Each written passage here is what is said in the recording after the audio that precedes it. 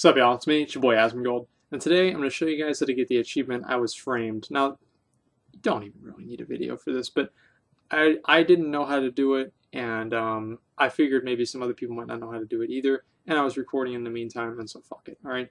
So you're down here in Darktide Roost, you pull one of these Darktide Rylacinators, and you kite them all the way up to where the Darkwing Whelplings are.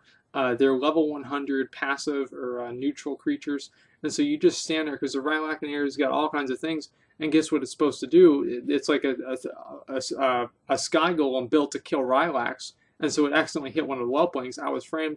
The mom of it comes down, swoops down like, surprise, motherfucker, and then you get the achievement. Like, it's not even a big deal. Just make sure it hits the Whelpling. Like, that's all it takes. Okay, just make sure it hits the Whelpling. Don't hit the Whelpling. I don't know what happens if you hit the Whelpling, but I know what happens if you don't hit the Whelpling, and that is to get the achievement. And so you don't really want to have any of that happen. It's very simple to do. Just make sure your flamethrowers or hits the Whelpling, and you're going to get the achievement, right?